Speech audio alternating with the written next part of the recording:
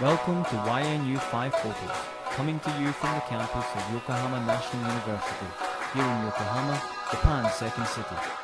My name is Alec Macaulay. This is a broadcast for English language learners here in Japan and overseas. On the show, guests come in and talk about 5 photos that are important to them. Today I'm with Colleen from San Francisco, who's an exchange student here at Yokohama National University. Hello, Colleen. Hello, how are you? Fine, thank you. Can you tell me about photo number 1? Photo number 1 is a picture of me in Akihabara with 2 maids. Apparently you have to pay money to take pictures with maids, and it's some sort of maid souvenir store, and I really didn't understand the process or why anyone would want to do it.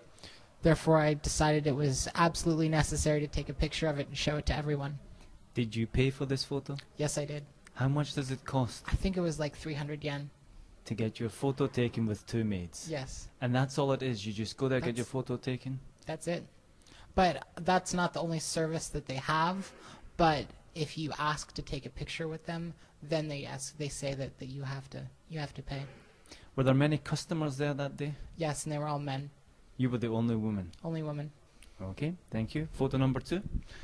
Photo number 2 is a picture of me in Ginza at the Sony retail building. I don't know what the showroom, I guess would be the word.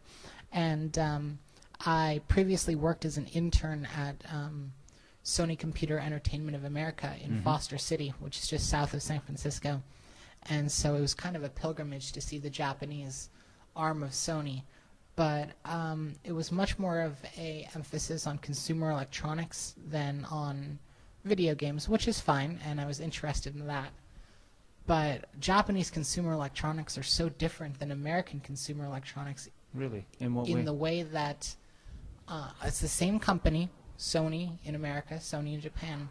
But if you walk into a Sony area in America, you'll see televisions and a PlayStation and a PSP, and if you walk into Japan's, you see laptops with colors on them rather than, the lightest or the fastest laptop. Right. A lot of smaller TVs that are styled. Here in the picture, you'll see a pink accented television. Okay. That looks kind of like an iMac. And there's a heavy, heavy emphasis on digital cameras. Yeah. I think in Japan, camera and photography is very popular. And there's not so much popularity for digital cameras outside of Japan then? Everyone I know in America that has a camera has a digital camera. And most people own one, but they don't carry it with them everywhere. It's only for special occasions. Right. And people certainly don't buy as expensive cameras unless they're a professional or a very heavy enthusiast. Okay, photo number 3. What's this one about? Photo number 3 is a picture of the Ramen Museum in Yokohama. One thing that is consistent in these photos is that I'm more interested in modern culture in Japan and subcultures. And one thing that I see in a lot of Japanese media, in film, and when I observe Japanese people is a fascination, not a fascination, but a love for ramen as the generic food. It's kind of like hamburgers in America, but there's almost a passion for it. People, the ramen boom has been going for years, and it's more like wine. I mean, people consider themselves connoisseurs of ramen. Exactly. It's not just like in America where it's like, I like hamburgers, and this is my favorite place. It's like wine where they have, I like this place's broth, and I like this place's noodles, and I like to get it in this style, and everyone specializes.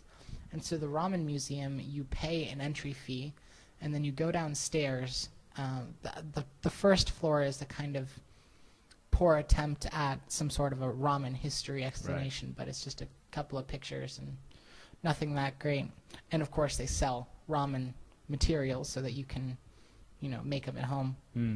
But if you go downstairs, there's about probably 7 or 8 little ramen shops. I guess they have, each of them has a famous history, but it was difficult for me to read and understand each of them. Right. And you can either eat one large bowl of ramen or get multiple small ones.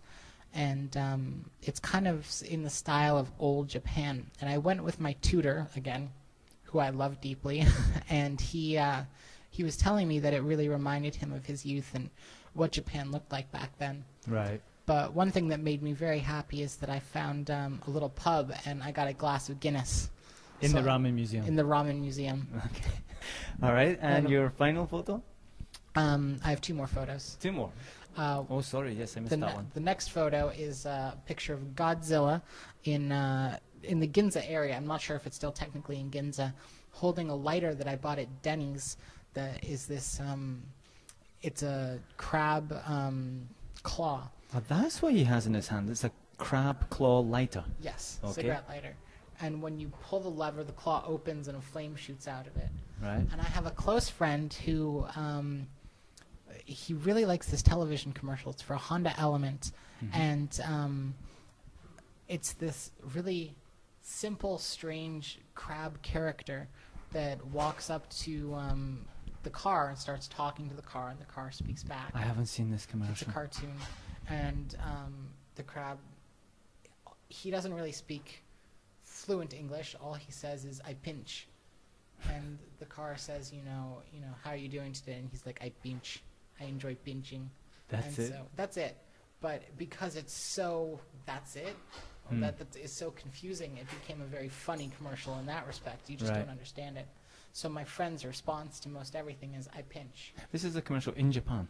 In the United States. Ah, in the States, that's why. And I never saw it, but it's on YouTube, and it's become kind of a cult phenomenon. Okay, I'll go and look for that. And so this lighter pinches. So, and I was in Denny's, and I saw it, and I said I must have it for him. So I bought it. Okay, and last photo? The last photograph is a picture that I saw, again, while walking around Ginza with my tutor. And it's of a advertisement for The Wedding Singer, which is a play now in Japan, apparently, from this. And this was next to the Takarazuka Theater. And in America, The Wedding Singer is kind of a campy 1980s sarcastic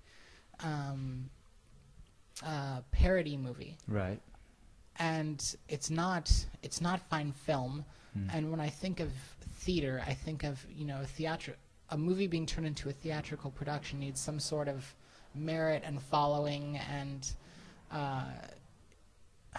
it needs to be good. Yeah. And this was kind of a fun movie, but it wasn't good by any means, and it wasn't special, and it wasn't... I don't think it was a particularly big hit in Japan either. No. And so I see all of these Japanese people dressed up as stereotypes of American people in the 1980s. Right. And it's kind of like imagining doing Gone with the Wind with all Japanese actors. Was the American Wedding Singer also turned into a Broadway show? No. So this is a uniquely Japanese So I saw adaptation. that and my jaw dropped because I was just so confused, and it's kind of like trying to turn Downtown Gake no whatever. It's the comedy duo in Japan on television that where all the jokes end in someone in severe pain, turning that into a Broadway show. Well, don't give Downtown ideas. They might do it. I don't know anything about this. I'm going to go and check up on this now because you've intrigued me. Why is this being made into a musical in Japan? I have no idea. But the one reason I think it would be made into a musical is that the soundtrack is amazing. It's all of the best, most nostalgic music from the 1980s. I haven't actually seen the movie, so maybe I should check that out first. Yes. Okay, thanks very much. Welcome.